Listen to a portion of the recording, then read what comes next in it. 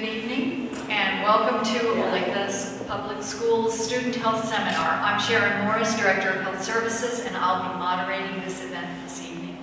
Our topic is vaping information for parents. Vape use among adolescents has increased at such an alarming rate that it has been declared an epidemic at both state and national levels. According to 2018 numbers from the CDC, some 3.6 million students in middle school and high school vape. National surveys of youth indicate that the numbers of secondary students who respond that they have vaped nicotine in the past month have roughly doubled since 2017. Our district has been providing education for the past year. The purpose of this presentation is to provide you with current information from a variety of experts on this topic that will prepare you to discuss this with your children. Each panelist will have about 10 to 15 minutes to speak, and that will be followed by a question and answer session. Our panelists are Kevin Kufeld, licensed clinical professional counselor and licensed clinical addiction counselor. He's the program manager at the Adolescent Center for Treatment. Jamie Schmidt from Olathe Police Department is a school resource officer in Olathe. Don Heimer is the Assistant District Attorney for Johnson County. And Tim Brady is the Director of Athletic and Activities of the Olathe Public Schools and works closely with safe and drug-free schools. Kevin, would you like to begin? Sure. All right, good evening, everybody. Thanks for coming out tonight and spending some time to educate yourself a little bit more on vaping and what we're seeing both in the school setting, but also just in our home community. As you've heard, the vaping epidemic and the impact it's having on our adolescents, on our youth, is starting to get to the point, the level where it's an alarming rate where we're concerned about what to do next and how do we best educate not only parents but also the adolescents. Even this week, yesterday, I was at Pioneer Trail Middle School. I'm not sure if you have students or children that attend that school. I was at Pioneer Trail Middle School presenting both to their 7th and 8th grade students. Just kind of talk about what we're seeing, what we know about vaping and the impact it has on them, not only on potentially on their lungs and their body, but also their brains and their cognitive and executive functioning. So I think this is something that, as a parent, is valuable information and information that you can take home with you, just to be better educated and to allow yourself to feel more informed. I do have a few slides prepared, so this is my information, and you're always welcome to shoot me a call. My direct line is 913-715-7639, and I do work at the Adolescent Center for Treatment. And if you're not familiar with ACT, we're the only residential drug and alcohol treatment facility in the state of Kansas. So I've got youth from as far away as Dodge City, Kansas, that are currently receiving services at our residential program. So my knowledge, although I do a lot of research on the topic, a lot of my knowledge comes firsthand from the actual kids, telling you about what they're using, anywhere from vaping also to cocaine, methamphetamine, marijuana, different oils and different concentrates, and some of the different pills that they're using out there too. So my knowledge base does not stop just with vaping, so if you have additional substance use questions, I'd be happy to assist you with those as well. And something I like to take a closer look at, and I've tried to get creative because when I meet with kids, they don't just want to hear a bunch of facts, so I've tried to make some correlations for them. And if you think back, when I was in high school, the internet was coming out, and they were talking about being the information superhighway, the World Wide Web, and everyone's talking about how you're going to have all this information at your fingertips. And when that came out, they were saying, now there's some pretty basic rules you need to understand about being on the internet. One of those rules is, don't ever meet somebody that you meet online, because you don't know who they are, you don't know where they're coming from, you don't know much about them. And certainly, don't give them any of your personal information. So you don't meet up with them, you don't give them your information. Those are some pretty standard safety precautions for getting on the World Wide Web. And then I also kind of take into consideration some of those universal safety tips of not taking candy from strangers, or not accepting something from somebody that you don't know, and certainly not getting in the car with somebody you don't know. So those were some of those precautionary safety tips that we provided to everybody as the internet was coming out, everyone started to use it, and then moving forward with life. Now we fast forward to 2019, and on most of our phones right now, we have the app for Uber or Lyft. And what do? We log on to this app, we find somebody who's nearby us, We tell them where we are. They come and they pick us up. Maybe they pick us up from home. We get into their car. We pay them. They transport us to the airport. They know that they just dropped us off at the airport from our home. They now know that we're flying away to another state, and we're giving them like all access to our lives. So now they can drive back to our house. They can rob our house, do what they want to do to us. But we've put all caution to the wind.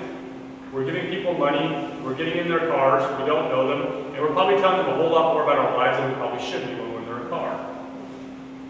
So there's this mentality that because it's new, it's inventive, it's technologically advanced, that it's a safe alternative to the ways that we were living our lives.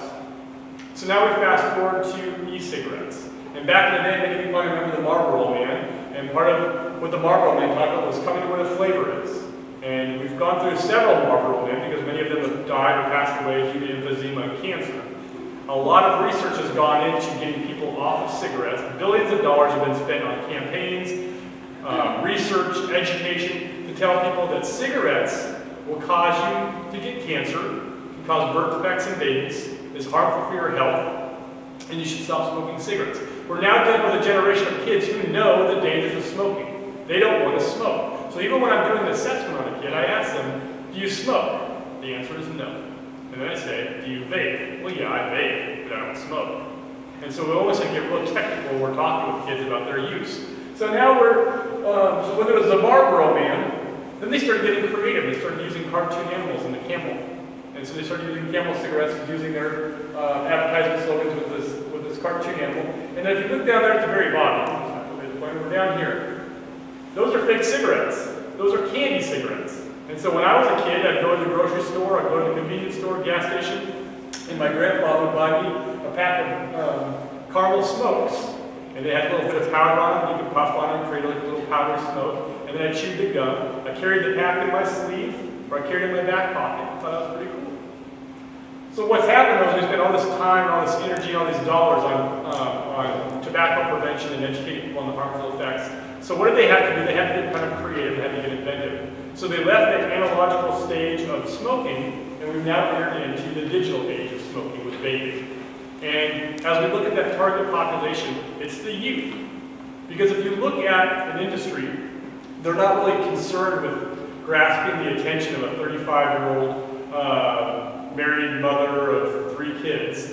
They're looking for that kid, because then they're getting their hands on that lifelong user. So when we talk about who they are really targeting with their vaping campaigns, it is for adolescents. You look at the flavors. We're talking candy or cotton candy. We're talking Jolly Rancher. We're talking Skittles. We're talking mango fruit and vanilla creme brulee. All these beautiful, wonderful flavors that are attracting the kids. Now, recently, Juul was FDA regulated, or FDA went into their factories and pulled up all their documentation and found a lot of information about how they were, quote unquote, advertising to kids. And what they learned was they were using the influencers. And if you, they would research and find someone who had an Instagram account or some type of online social media, and then find out how many, what was the target population of that individual? Did they have youth that were from the ages of 13 to 18, and how many followers would they have? And then they would pay that influencer to use their device on their vlogs. And that person would just talk about how awesome the taste of creme brulee Juul was, and they should try it. And so they were paying this influencer to do all their advertising for them. So as you look at the flavors here, this is just one example of different types of flavors. We got Butterfinger, Peppermint Patty, Brew Dip, Raspberry, and a Reese's Dream. Now, Reese's Dream is a dollop of rich peanut butter enveloped in chocolate. The sounds of these: the sweet vanilla icing with subtle undertones of caramel and custard, sweet raspberries with blue raspberries and a hint of black cherry, and dark chocolate with a cool, creamy peppermint center. It sounds very good. It sounds very appealing. This is where they're targeting kids. So the evolution of the e-cigarette. Generation 1 was what was called this car device right here. It looked like a fake cigarette. It was a container of nicotine that was pre-identified, so it had a certain level of nicotine in it. Once you smoked it, it was gone, you disposed of it, and you went on to a different one. Then came generation 2 with this clearomizer. This was called a tanking system. And this is where you actually poured your e-juice into that tanking system. It has a cotton wicking with a heating coil mechanism. And you could change the flavors, you could change the amount of nicotine you're using, and that was the clearomizer. Then came generation 3, which is right here, this atomizer. This is called a dripping technique. And you actually drip the product on top of the cotton and the oil of the heating coils. And this is what's creating those large plumes of smoke. People were using these for vape competitions and cloud chasing competitions. And so the atomizer became pretty popular in the vaping industry. Now we fast forward to some different types of vaping devices. These right here in the middle are called box mods. And these are actually important because they have almost like a computer mechanism in there where a user can control the amount of ohms they're using, the heat, and it also can be Bluetooth compatible with their cell phone. This allows them to kind of start monitoring the amount of intake that they're having throughout the day and how often they're using. And then became the Juul. And the Juul was really popular with, obviously, with adolescents because of its sleek design, looking like a flash drive device that people weren't really privy to what they look like. And now we're looking at the Soar and Drop, which there's also the Soar and Air. And I did bring some devices with me tonight if you want to take a look at those and just kind of see what they look like, put your hands on them, and actually see how small and compact they are. Now, Juul hit the market pretty hard, and it's been dominating the adolescent market. So what it really was in the beginning was a safe alternative to smokers. And that's what this device was originally designed for, in theory, was a smoking device for adults. And it is the ability to allow someone to stop smoking combustible cigarettes and allow them to use this device that was nicotine only. Now, in theory, one could argue that if you're using a tobacco product, such as a combustible cigarette, the amount of carcinogens and tar that go into your system is very harmful. These are nicotine-only devices, so they don't have the tobacco in them. So you could argue that they are a healthier alternative. Oftentimes people refer to it as a safer alternative, but safer does not always equal safe. And so when we look at the effects of Juul on the market, it saturated the adolescents. What you'll see here is that 75% of the UK cigarette market is with the Juul device, and 41% of the US market is with the Juul device. So why is the Juul so appealing? So they use what's called nicotine salts, or nic salts. They also use a high dosage of benzoic acid. And those two components are very important because when you look at the benzoic acid of other devices, they use about 2 milligrams per milliliter. Juul uses 44 milligrams per milliliter. And when you say, well, why is that so important? You look at an adolescent who may have never used e-cigarettes before, or maybe never even smoked traditional cigarettes. When they use this device, the benzoic acid along with the nic salts lowers the pH level and creates a less harsh feeling on their lungs, so it doesn't hurt. So when they're using this device, a first-time user who's never used it before takes a hit off this Juul and then exhales, and they said, well, that didn't even hurt.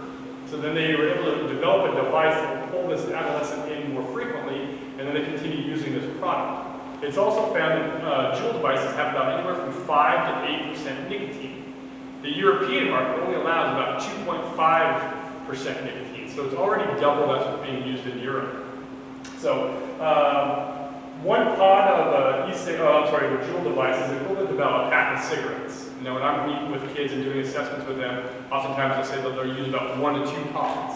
1 to 2 pods sounds a lot better than 20 to 40 cigarettes. So they're not really making that conversion rate in their mind because they're using a 1 to 2 pod usage. When we talk about vaping, there's often this misconception that it's a vapor, that it's water. And when I would talk with kids early in the beginning, I'd say, well, what's in your vape? They're like, well, water and nicotine, and maybe some like propylene glycol. Now, propylene glycol and glycerin are the two main additives that are added to all these that create that plume of smoke. But when you look at a nicotine device, delivery device, and the different types of chemicals that go on there, this is a laundry list of what could potentially be in many of those. Those that are in red are known to be carcinogenic to humans or cancer-causing agents.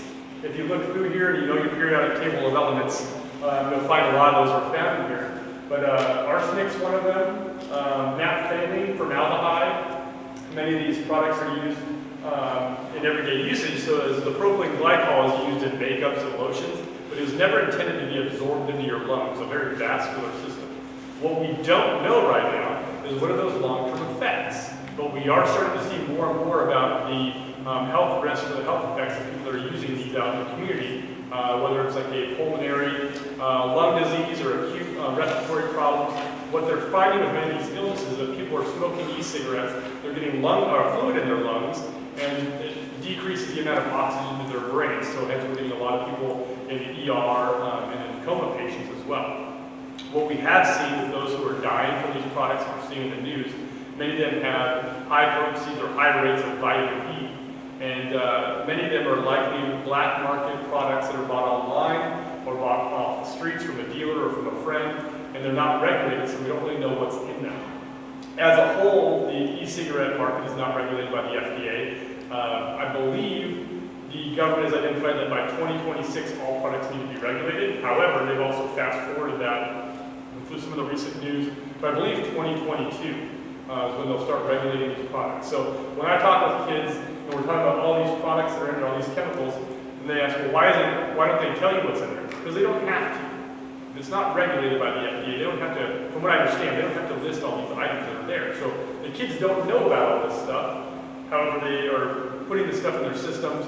All these fine metal particles that are being emitted from these products are then either going into the air or into their lungs. So is big tobacco going away? The answer to that is no.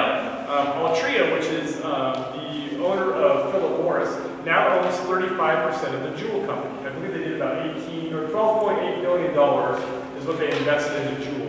And that was after Olathe started to come out with this Mark 10 Elite product. It was basically like a Juul device that they didn't sell. So they decided to buy into Juul. So they're now 35% owners. And then Olathe is also investing in a new company. It's a Kronos company in Canada. And they are 45% owners of that company. And they contribute about almost $2 billion to them. They are going to be a marijuana industry that is now going to start infusing sports drinks, teas, margaritas, energy drinks with cannabis. So big tobacco is not hurting by any means by the invention of the e-cigarette. They're actually buying into it, and they're starting to promote themselves into the marijuana industry as well. So we talked about devices. I know the officer here tonight is going to be talking about some of these other devices. We've got the hoodie that has the drawstring that's a tube for vaping from. You have a backpack there in the bottom left corner that's designed specifically for vaping. There's a tube on the left-hand side of that strap as well. You've got lipstick that looks like or it's a vape that looks like a lipstick. Over here you've got your Apple device that pops out and it's also a vaporizer. And you've got your ink pens up top, and you've got phone cases. If you have a key fob that maybe you have a key that kind of you push the button and your key kind of flips out, they've got key fobs that look like vaping devices as well. So there's a company out there, or there are companies out there that specifically design these products to be discreet so that they're not easily detectable.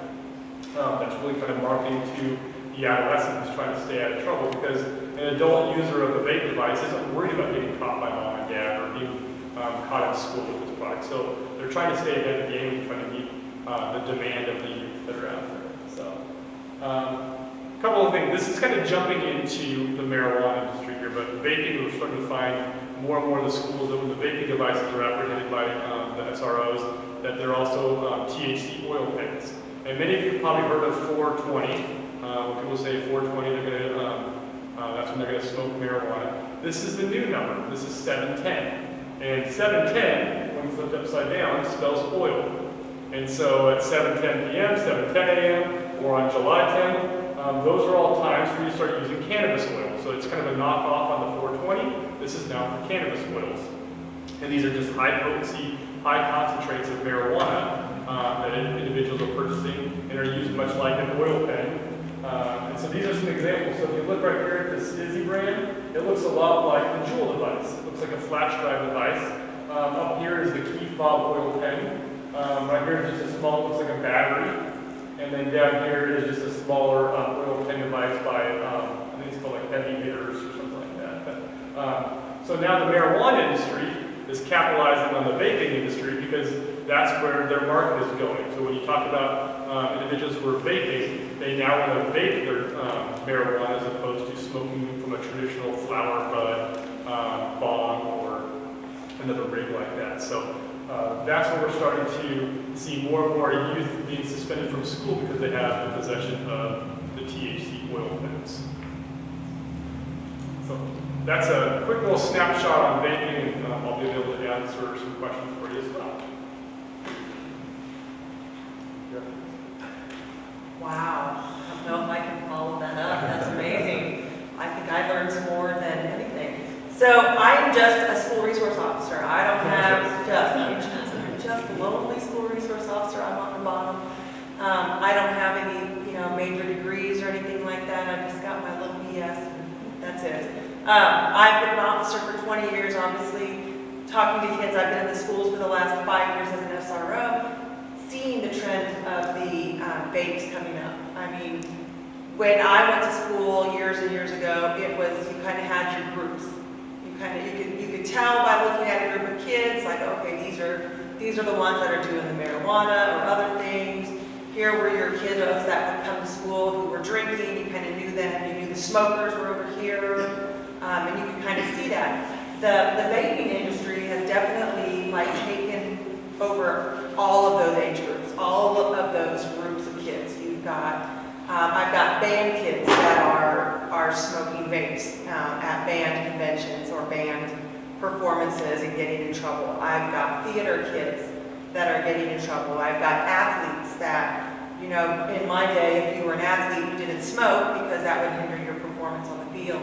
We have multiple student athletes that are getting in trouble for vaping devices.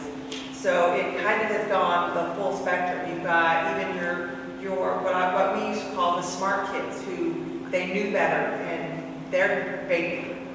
It's so much easier now, I think. We have multiple age groups. I've seen it starting in 6th grade. One of my junior highs, when I, last year, the year before, we had a 6th grader. I was talking to another school resource officer who had a 4th grader who had some vape pens. So, I mean, I think of the age of my kids. I have a 6th grader and how immature he is, and then if somebody was to give him one of those, I know he would probably go right along with it. The amount of crime that we're having has really gone up along with these vaping devices. You know, the kids know that if I get caught with a vape device, it's not that big of a deal. I get a ticket, the officer's going to write me a ticket, I'm going to go to court, I'm going to pay a fine, they're going to take my device, I'm not going to get it back, so I'm going to have to buy another one, which not that big of a deal. There's enough of a market out there, there's enough kids selling these things to other kids or 18-year-olds that are, you know, older siblings of kids that are buying them and then giving them to the younger ones to sell. So the kids know all I have to do is put out on Snapchat, hey, I need a Juul, or I need a vape device or whatever else, and they know that within a few minutes somebody is going to snap back and say, oh, meet me at this location or whatever. That's where some of our crimes have now come into. So now we've got kids that are meeting up with other kids that they don't know, getting into vehicles with people that they don't know, and our crime rate is going up. So we've got kids that are robbing other kids because they know they're going to show up to a specific location with money in hand to buy a product, and one, they're not going to have that product and they're just going to take the money from that kid and possibly other things. So, and they know a lot of the kids aren't going to report it. Because what am I going to do? Am I going to go home and tell mom and dad that, hey, I was out to buy a vape pen and somebody stole my money? You know, not likely. We had other cases where they have told parents because other things had come up. But now we've got, the pictures that I have up here are just different devices. Some of them I pulled off the internet were just pictures. That's they scroll through. I think every so often it'll change. Some of the devices, there's pictures of specific devices that we have taken off of students here in Olathe. We have taken multiple devices off of students that have THC in them.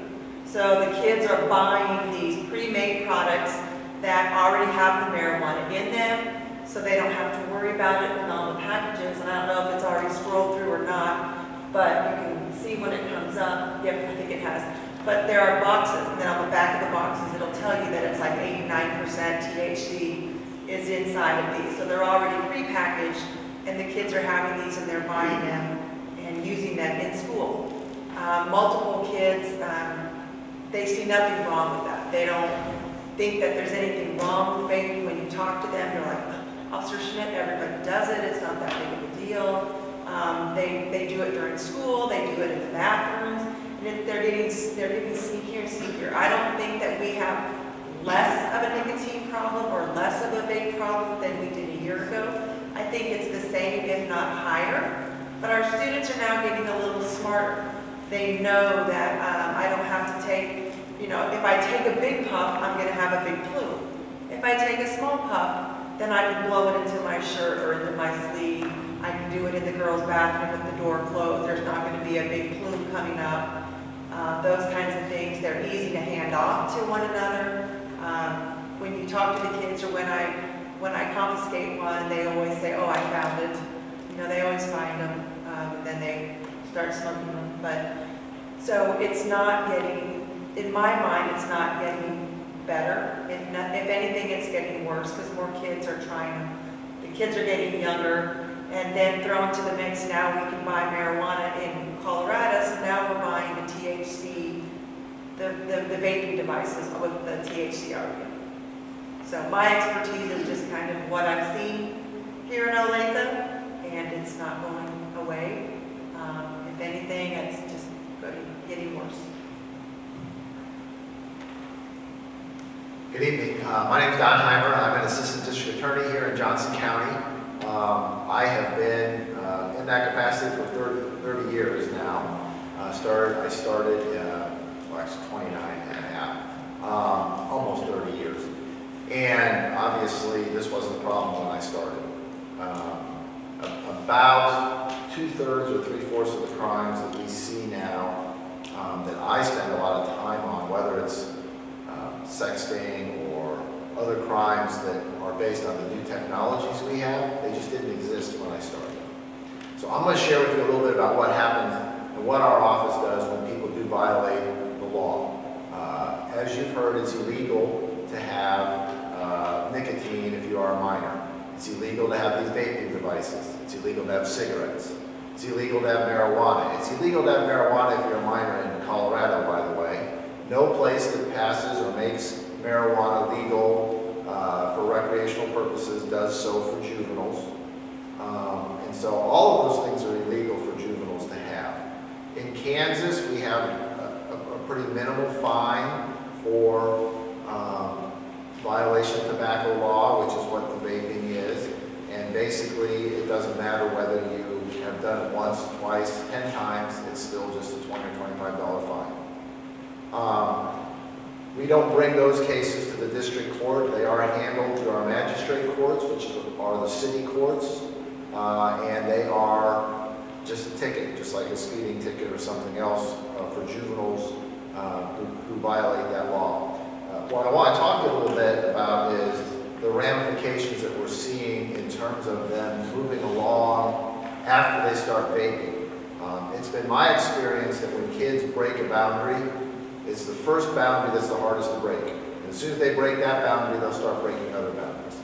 And so what happens is once they have branched out into vaping, which they know is illegal, they know their parents wouldn't want them to do it, they know it's illegal at the school, they know they'll get in trouble, it's a really short trip to now the cartridges you're buying for your vape pens are going to be marijuana cartridges. And where do you get those items?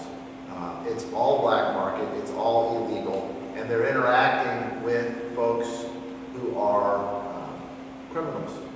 Now, a lot of our kids will say, well, I'm buying my marijuana or my marijuana cartridges or my vapes from my buddy.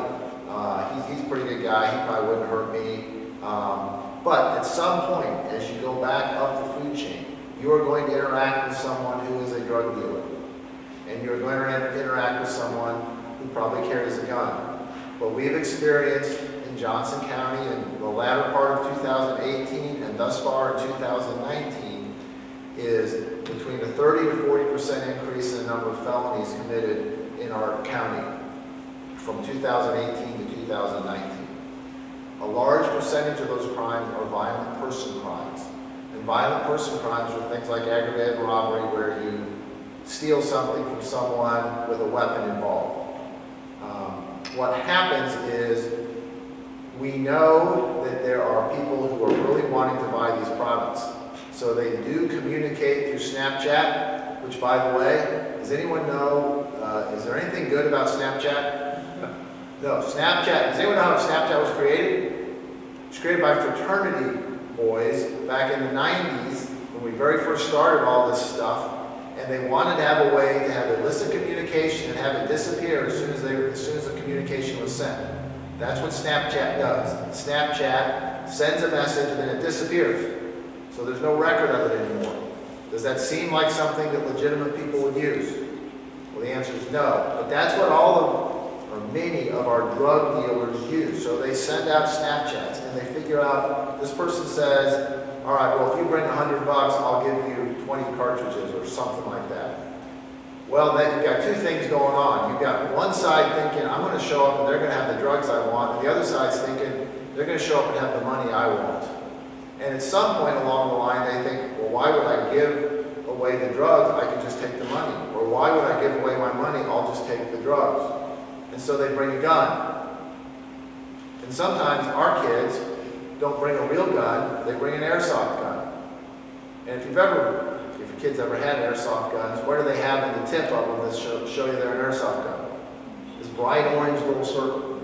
Well, what do some of our geniuses do? Take a Sharpie and color it in so they can show up with a replica gun and show it to somebody and think, he's going to think I have a real gun. Now, we all probably think, is that about the dumbest thing you could do, is to show up with a drug dealer with something that you present to be a gun and you're going to scare them when they might have a real gun? What's happened in late 2018, 2019, we had 6 or 7 homicides where kids were killed under that very scenario. They showed up for a drug deal. Somebody decided they'd get something for free, either money or drugs. Somebody pulled something that either looked like a gun or was a gun, and then someone had a real gun, and someone got shot and killed. And this is the escalation that we have seen. We used to average maybe a homicide every year or two with our juvenile population, 10 to 18-year-old population. In the last 18 months, we've had what would be 7 to 10 years worth of homicides involving juveniles. One of the reasons is we did have some legislation that passed that made it a little harder to hold people accountable for crimes such as dealing drugs and some of the things that we used to hold people more accountable for. We're working to try to change that legislation so there can be accountability for that. It's illegal to have these drugs. It's illegal for a juvenile to have a handgun. All this stuff is illegal. But the end result is these groups are getting together and they are violent folks, and somebody has a real gun and people are getting shot. So we're seeing just a lot of tragedies. I've met with the victims of lots of these families. You know, some of them knew that they had folks struggling with drug use. Others didn't.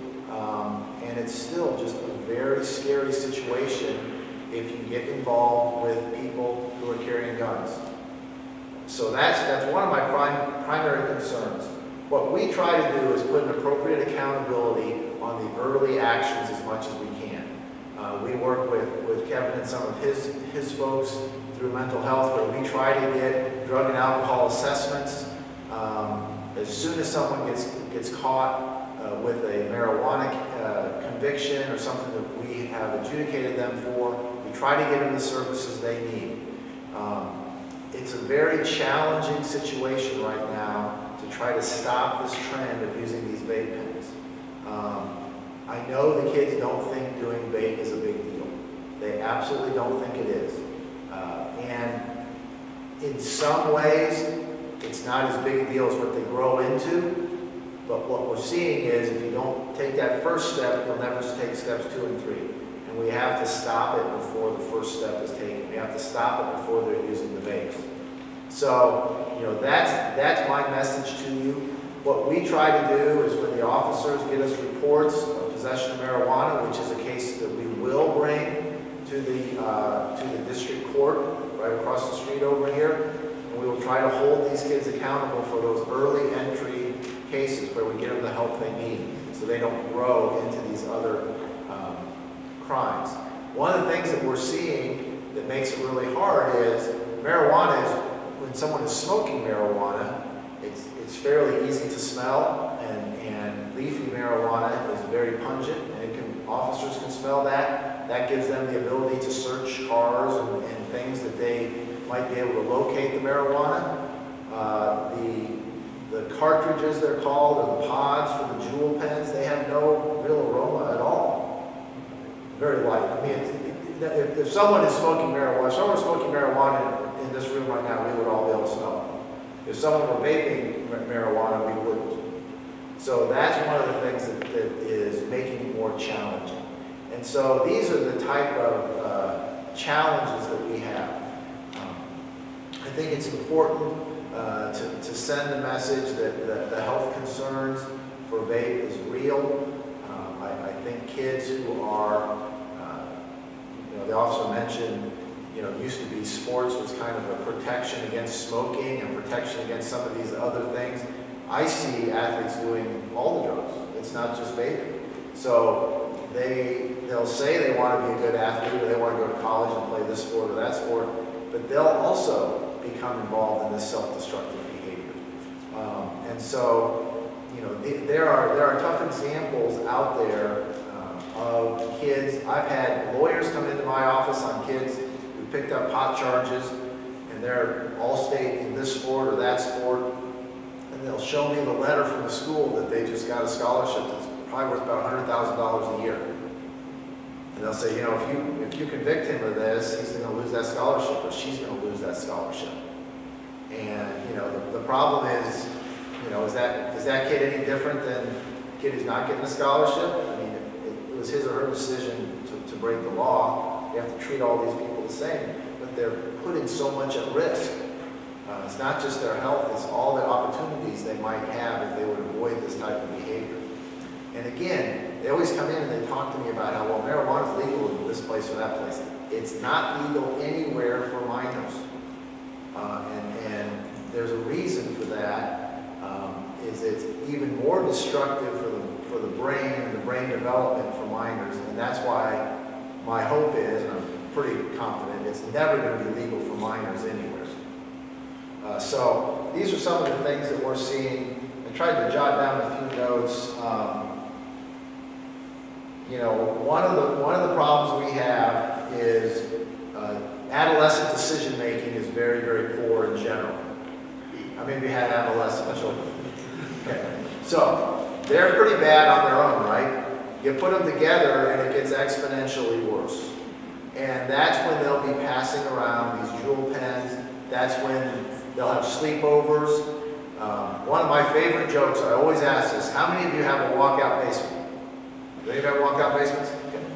I've been working to make it illegal, but I haven't been able to do it. The problem with that is, if you're like me and you have a sleep, and your kids would have a sleepover, who's the only person that falls asleep?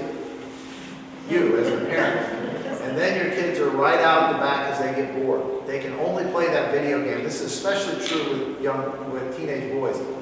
The number of police reports that start off with a sleepover, and about 2 o'clock they became bored with Call of Duty or whatever they were playing, and they went outside. Once they get outside, what are they doing? They're rattling car handles. They don't even care, but they'll rattle some car handles. If they're open, they'll go inside and steal whatever they can steal. If the garage door is open, if you're an old man like me, you fall asleep about 10 o'clock at night, your garage door is open, right? And your light's on in your garage. They go in to steal something. Sometimes they go in there, and what do a lot of people have in their garage? They have a second fridge. What's in the second fridge? Maybe beer. Or teenage boys that are bored out, carousing, are they looking for beer? So they go in there and they steal a beer. What crime is that? Well, under the law in Kansas, that is a burglary because you broke into a house. Breaking does not mean you knocked down the door. It means you broke the threshold of the door. And since you're like me and you're asleep, you're actually in the home, which means that's an aggravated burglary.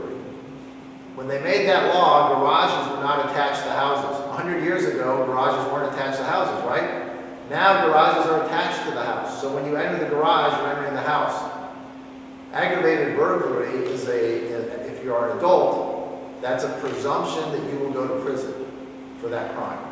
Because it's so inherently dangerous to break into somebody's house when they're there. So, the bad decision making, the quicker you can stop it, the quicker you can make sure if there's sleepovers that you're really vigilant, and whatever home your children are going to, make sure those parents are vigilant and you stay on top of what's happening. The number of police reports that I reviewed that started off with a sleepover is staggering.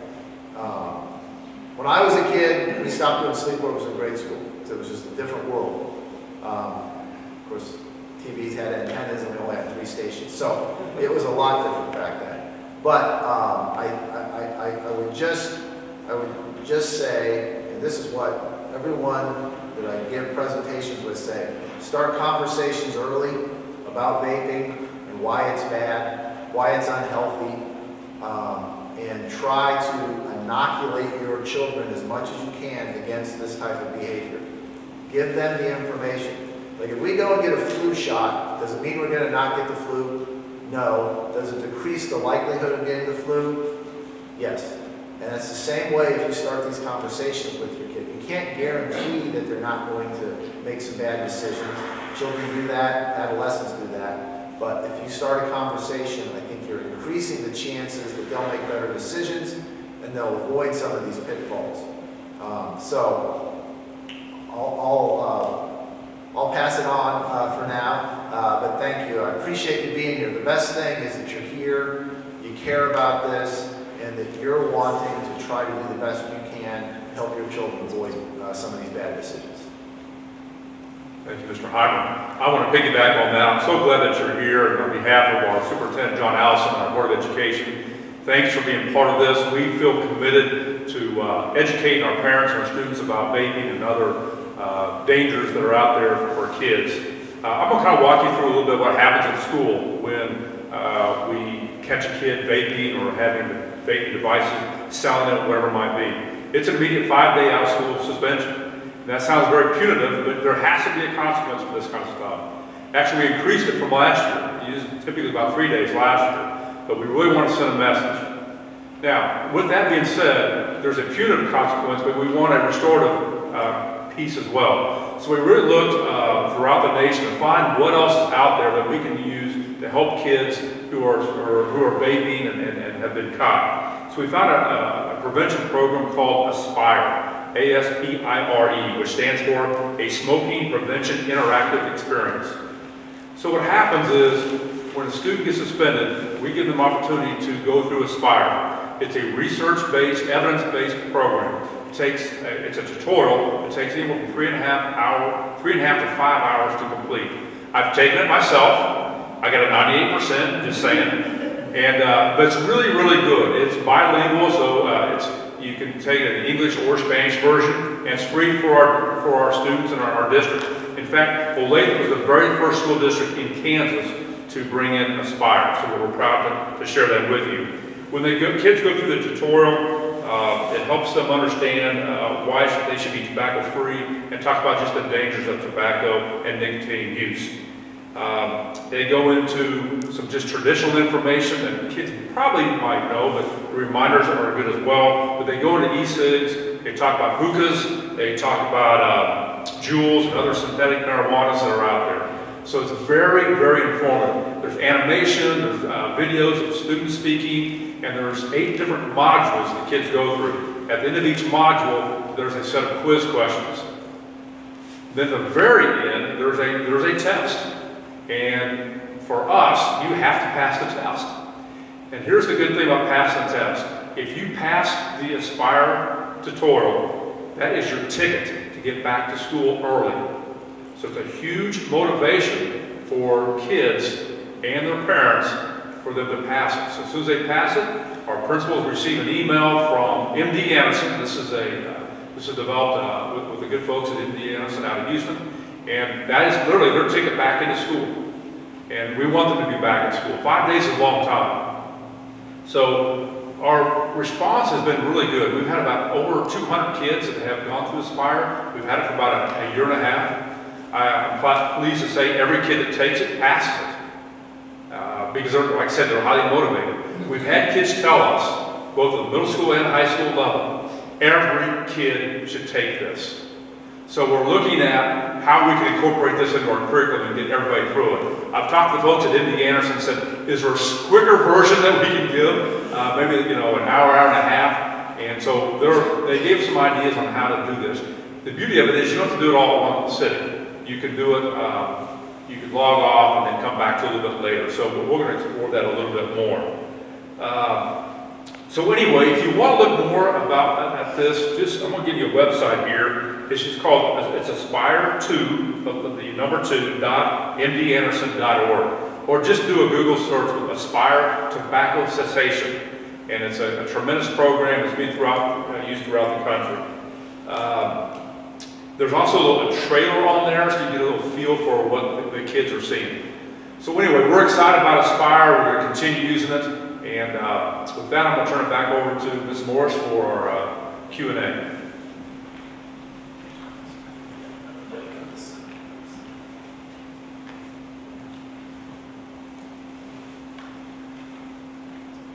Thank you to our panelists, and I would just like to, I'm going to start them with a question that perhaps one of them can answer, and then maybe if any of you have questions, you can either write them and turn them into me, or you can just raise your hand and ask the question, and we'll have one of our panelists answer it.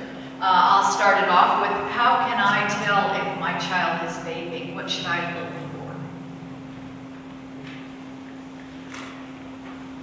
Well, there's not going to be a set standard, but I would say you start taking a closer look at some of those common things of who's my son or daughter associating with now? Have they changed their social circle of friends?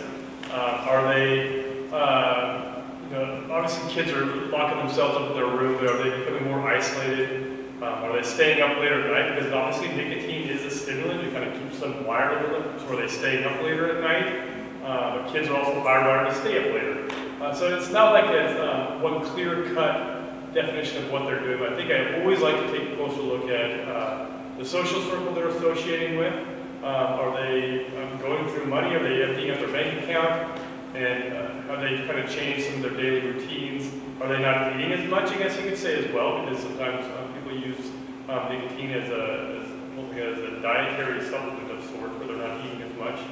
So a couple of factors come into play when recognizing nicotine and vaping use. But that old telltale sign of they smell real bad, almost like they smell like a bar, or they've been in a bowling alley back in the day, that kind of has gone away due to vapes dissipating into thin air and not causing that smell, that smoky smell on the air and clothes. But I used to always take a look at did their clothing items change as well. Sometimes you'd see a kid that would leave wearing a set of clothing, they'd come home later in the night where it's completely different because the smell that may be associated with the marijuana use or even traditional tobacco use too. And Kevin, is it okay for a parent to check a room, their car, and backpacks?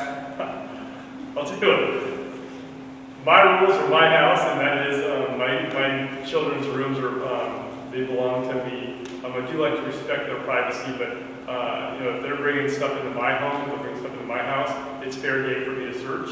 And even if my children are having their friends over, their friends need to understand that they're entering my house, and if they're bringing illegal substances into my home, I reserve the right to go through their stuff if they're in my own house. So, now my kids are not that old. I've got a middle schooler, but my children understand my job and the works that I do, so they actually can educate their friends on some of the substance use things that I've shared with my own kids. But that's what you're setting me up for. Yes, you can search their car, you can search their room, you can search their backpacks.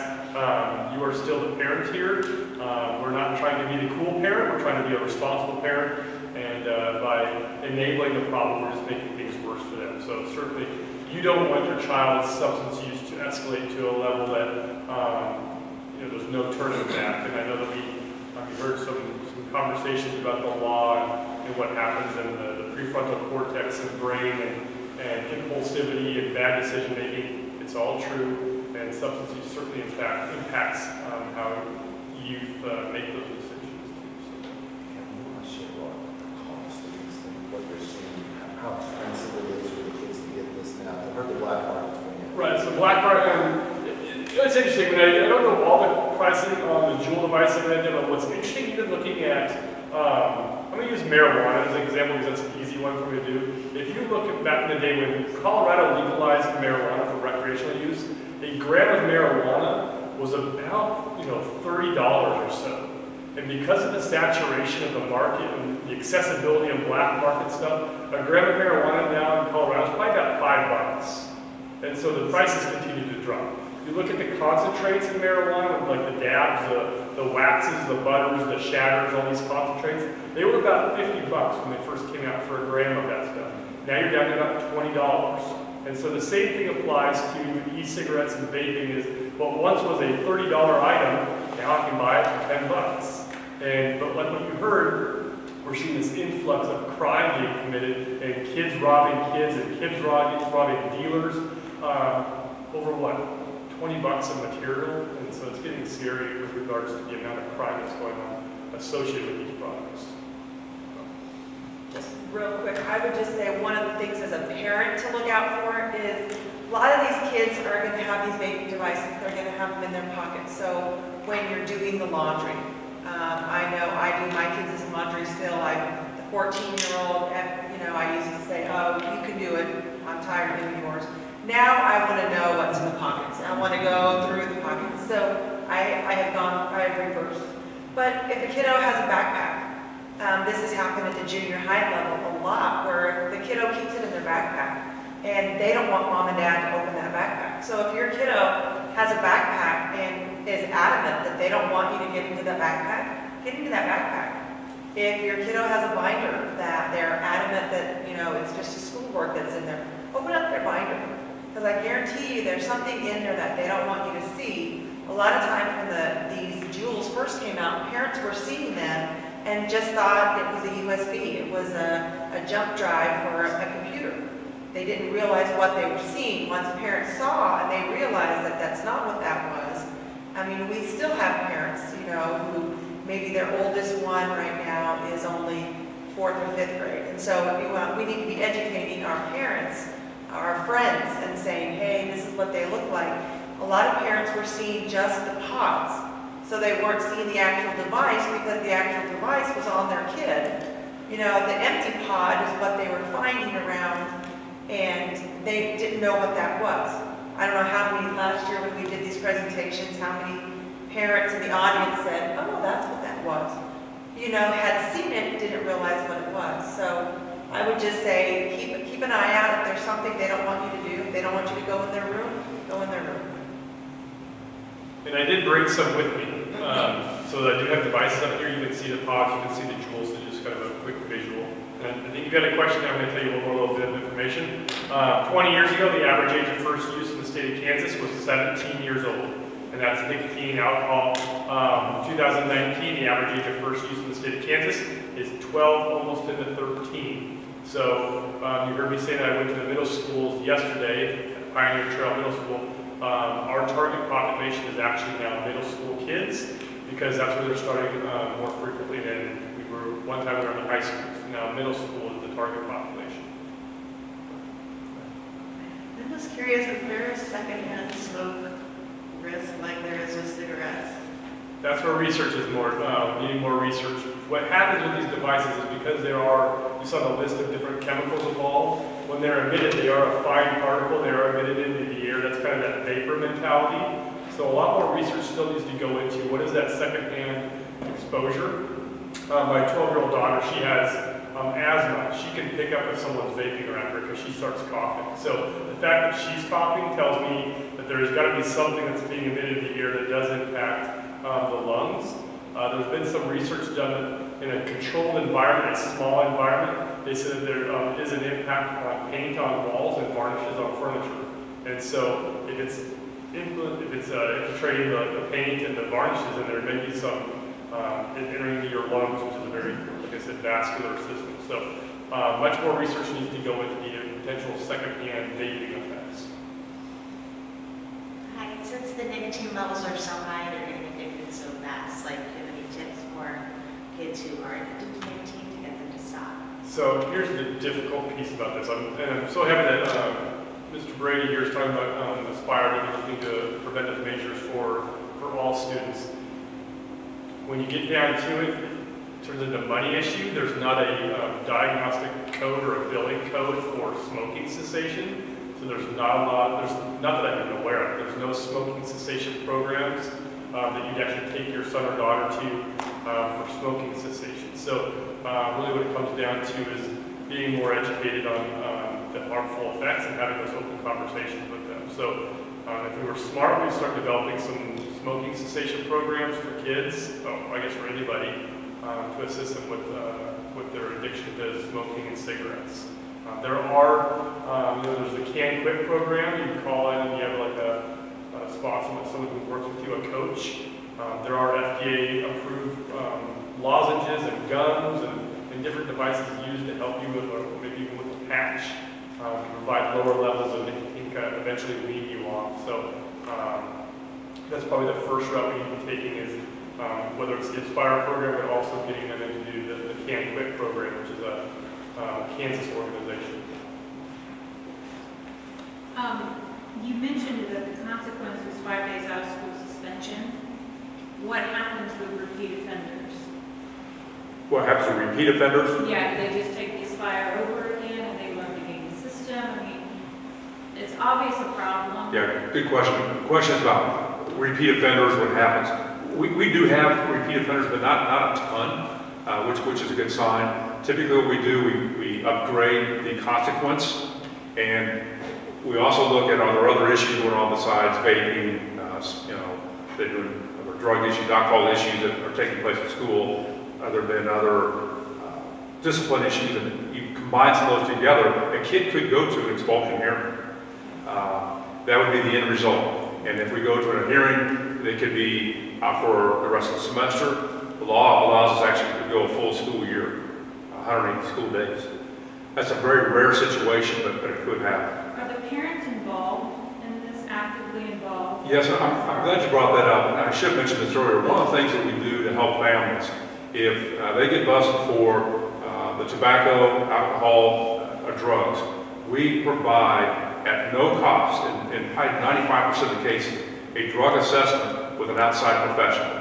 We pay for this through a grant, an alcohol tobacco fund grant that we get, and which is a great service. So then the student goes to Kevin, for example. Kevin's done dozens and dozens of these for the Olathe School District and some other school districts, and they go through a comprehensive assessment. It's not a urinalysis, but describe that. The big thing is then parents get information about how serious is this for my kid. Is this just a one-time deal, or is my kid a big-time user? Just real quick on the consequences. Typically, the reason you don't have repeat offenders is they probably graduate to a more serious crime. So if the first time was vape, the next time it's maybe alcohol and or marijuana. Excuse me. And then you will have the consequence the school provides.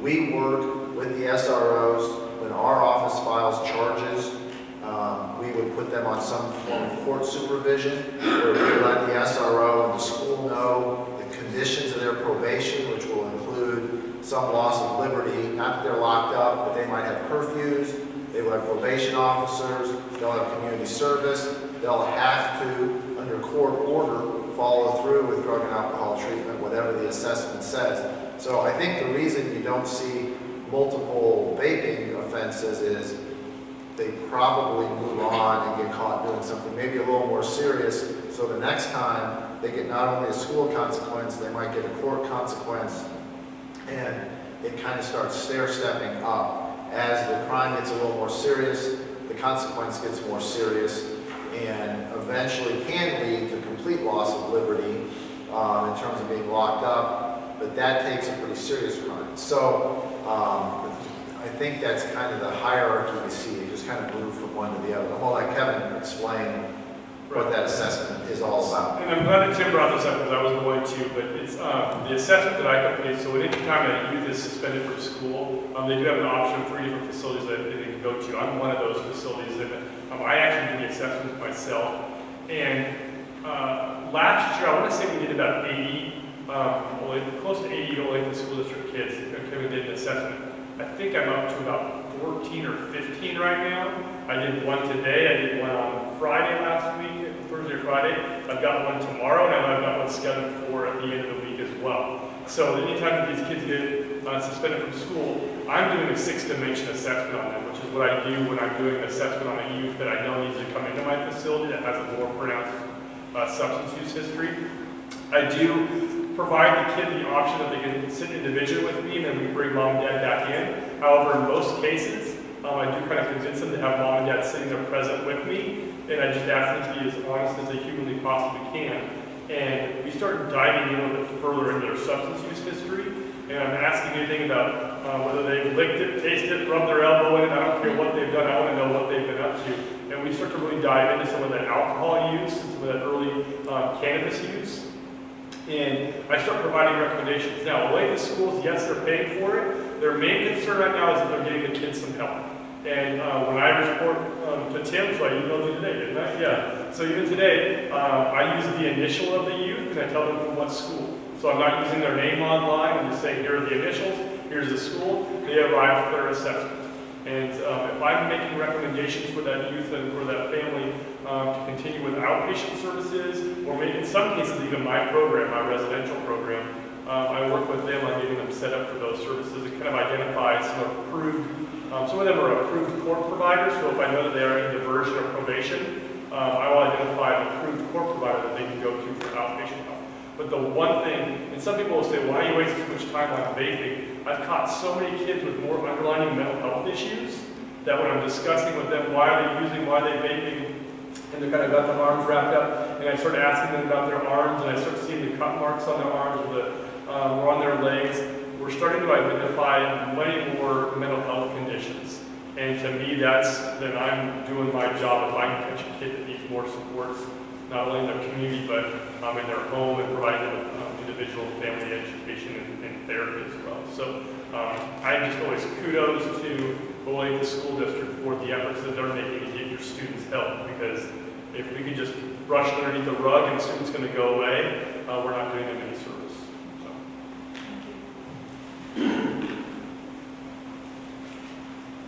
So while I get back here, how do I start a conversation with my kid about this? I've listened to all of this and it sounds really great, but what do I do now? How do I talk to them? To me, that's the most important question of the night.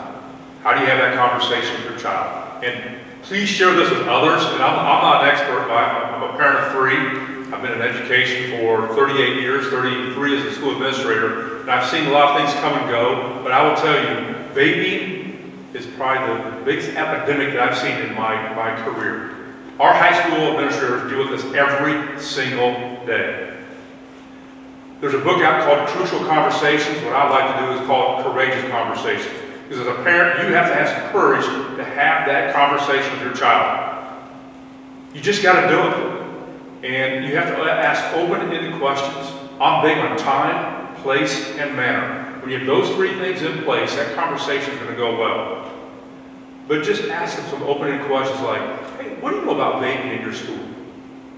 Do you have friends that are involved with that? Let them know that whatever their answer is going to be, that you're not there to judge them or give them consequences, or you're not going to report it to other moms and dads and all that. Make sure there's some trust in that conversation.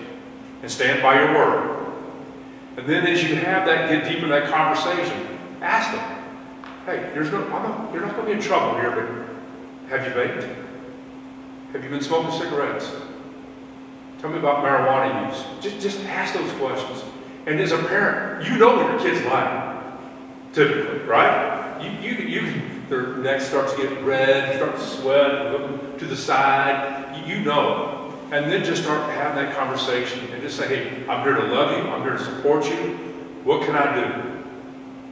But you got to start the conversation. Don't hesitate, don't wait. And you say, well, should I have my spouse involved in that conversation too? You can, but then it kind of looks outnumbered, 2 against 1. So my opinion, I've got some other folks, counselors and stuff here that might give you a different answer, that maybe one-on-one is probably a more safe situation.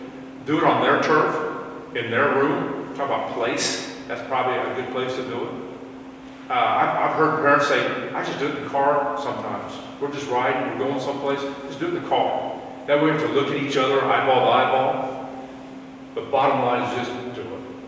That's good advice. So depending on the age of your child, so something I did with my wife is actually her idea. My daughter's 12 now, and we do what's called 10-minute Tuesdays. And so it's just kind of a set time, and my daughter can choose if she wants to talk with me or if she wants to talk with my wife.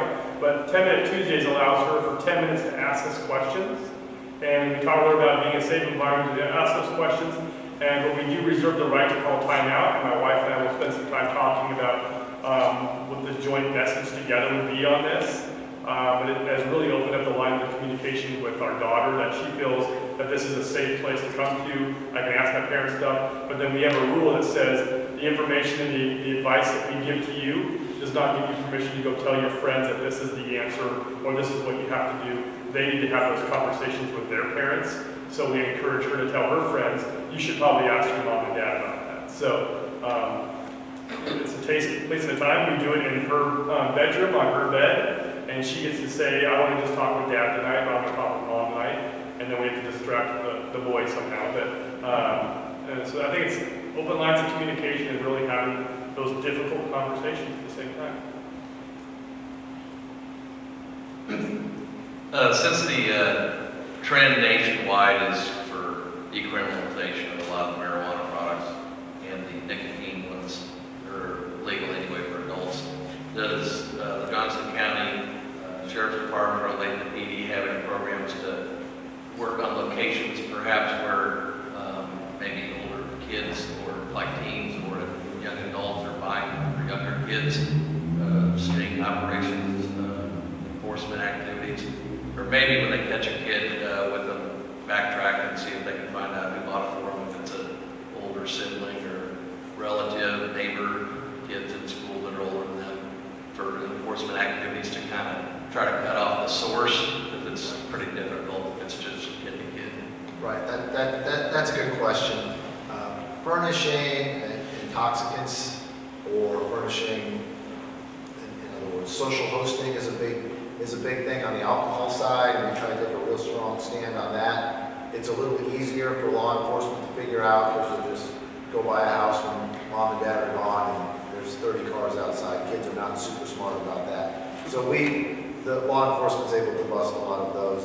In terms of the older sibling going and buying, if we are made aware of it, we will definitely prosecute that, because that is a crime. That's not just a ticket offense or a citation.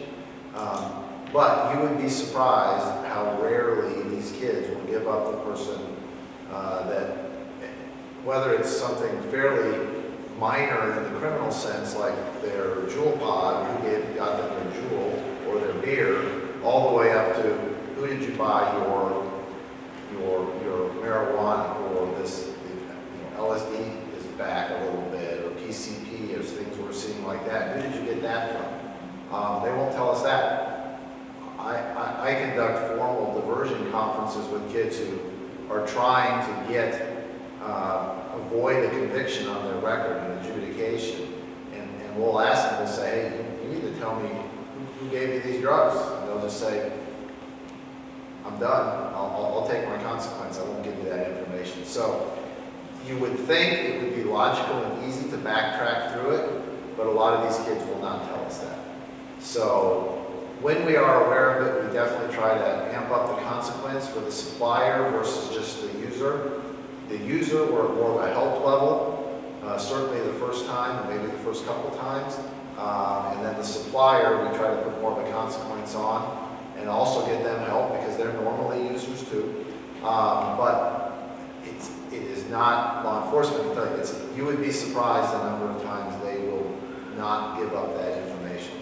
I think for you and I, who are kind of law-abiding, that's just a logical thing. Why wouldn't you say? They won't. That's been my experience anyway. But when we can, we do. Just not as easy as it seems. And I know from the school resource officer position, because lots of teachers will come to me because they overhear kids in the classroom talking about whose house they're getting it from and what they're getting it from. And I have always been very open with all of my teachers at the schools that I've worked at. And I've always let them know that if they have information, just kick me an email. And what I do with that information is I just pass that on. The Olathe Police Department does have a narcotics unit. We do make our own cases. So what I will do is I will pass on that information. If I know a specific person who possibly is dealing out of their vehicle, I will pass on that information to our drug unit. I don't pass on teachers' names or anything like that, any information. I just say, hey, it's been brought to my attention that this, this person who lives at this address and drives this vehicle is known to do these things. They're, bragging about it. Make your own case.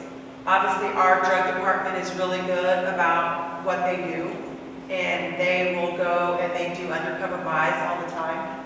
I can't tell you how many because I don't know. Because they're their own little unit. They, you know what I mean? It's best that it stays that way. But they make their own cases. So what I would say as a parent, we had a parent email our administrator that said, hey, pictures off of Snapchat of a student doing illegal things.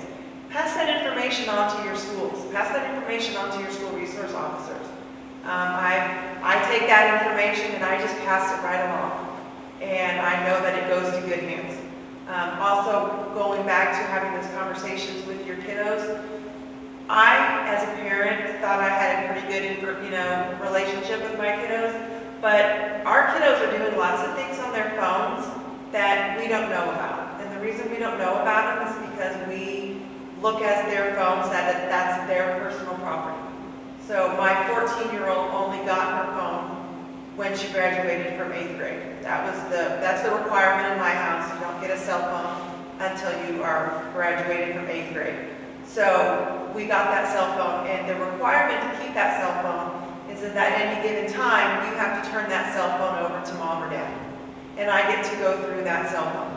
I get to look through all of your pictures. I get to look through your Instagram accounts. My kiddos don't get Snapchat on theirs.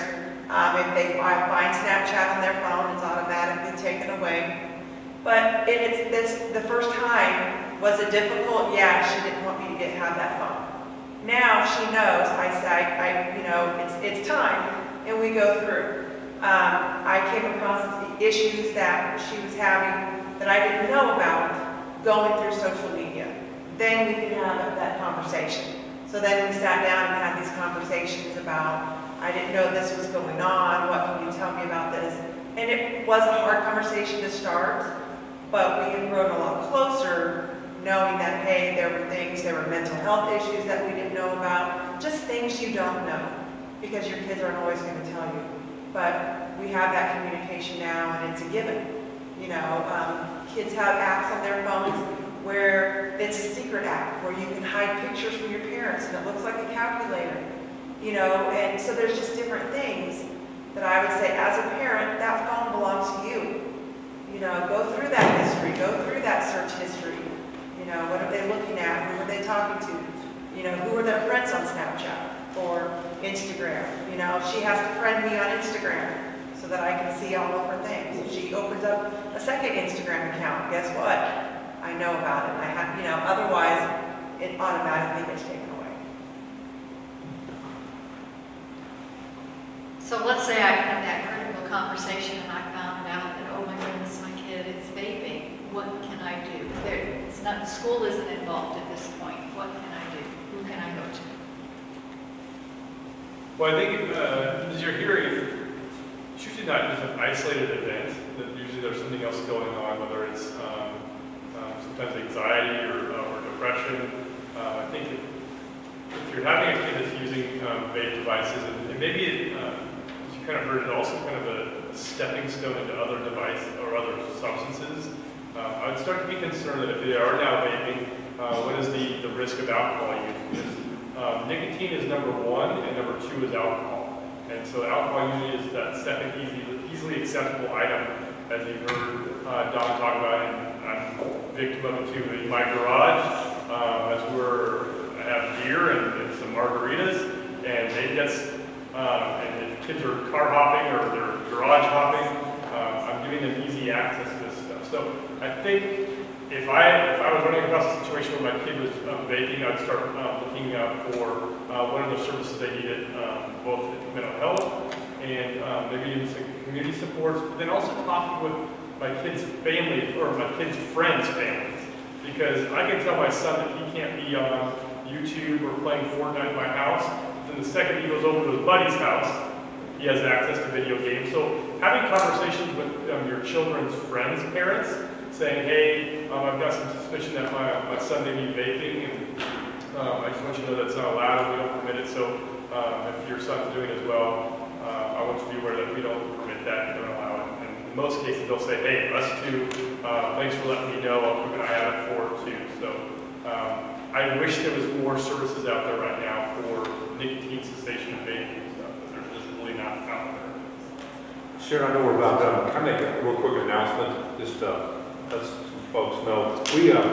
I think sometimes as educators, we don't do a very good job of tackling the biggest resource that we have, and that's our students. So we are going to have a student vape summit at our Board of Education office. We'll be asking 10 high school students from all 5 high schools, 50 kids, and we're going to be bringing some folks in and talk to them. But actually, the big thing we're going to do is we're just going to listen. What can we do better as a district to educate our students and about the ills of vaping and e-cigs and all that? And so anyway, we're looking forward to that. It's going to be December 4th, and we're just going to tap into a great resource and learn from our students of what we can do better as a school district. So I want to thank all of you for attending and being interested in this very important topic. I want to thank our presenters for their time and their presentations.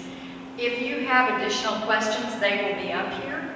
Also, if you have concerns or you think of something in the future and you want to ask someone, feel free to contact your school counselor, your school nurse, your school administrator. They can assist you with this and with some answers.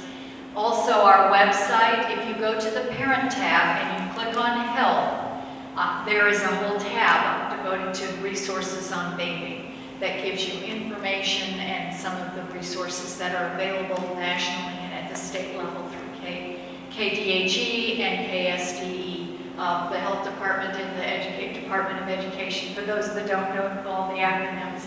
So just so that you're aware of those resources that are available to you. And at this time, I believe we'll conclude our session, and thank you very much for attending. Thank you.